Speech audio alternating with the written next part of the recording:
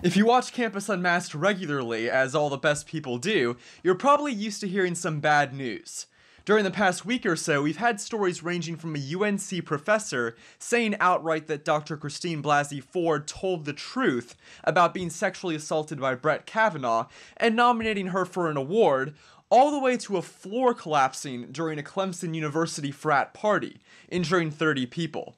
So now it's time for some good news, specifically that Johns Hopkins University has shot down a petition to cut ties with ICE. Let's take a look. Let me introduce you to Professor Drew Daniel, who teaches English at Johns Hopkins. He's written on something called queer minstrelsy before, which sounds very scholarly and not partisan at all, and look no further than the first line of Drew's faculty bio, and you'll notice that he studied at UC Berkeley. These things might explain why he started a petition for his university to cut ties with Immigration and Customs Enforcement, which collaborates with the school to offer a couple of programs for students. The professor's petition says, ICE is now currently responsible for the fabrication and maintenance of facilities across the country which have been described by scholars of the Holocaust as meeting the conditions considered definitive of concentration camps. Indefinite detention without trial on the basis of identity. Whoa, so let me get this straight.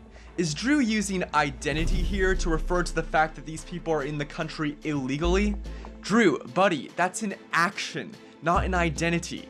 I mean, imagine being able to go around committing crimes and then say, oh, what? You can't lock me up. That's discriminating against my identity. More than 2,000 people, over half of whom were students, alumni, or faculty from Johns Hopkins, signed the petition.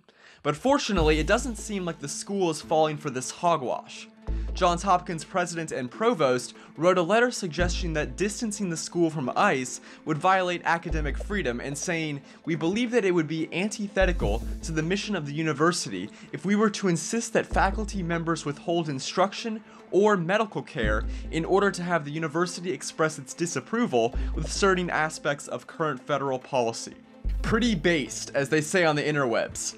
And to add insult to injury, a Johns Hopkins student who wanted to stay anonymous told one of my correspondents over at Campus Reform that illegal alien students may benefit from ICE contracts because these contracts provide funding to the school, and suggested this funding also keeps the school open to lower income students. The compassionate left all of a sudden doesn't seem so compassionate. Who would have thought? For Campus Unmasked, I'm Rob Shimshock. If you like this video and support our mission, please make sure to comment and subscribe. If something happens on your campus and you'd like us to investigate, send us details using the form on campusunmasked.com.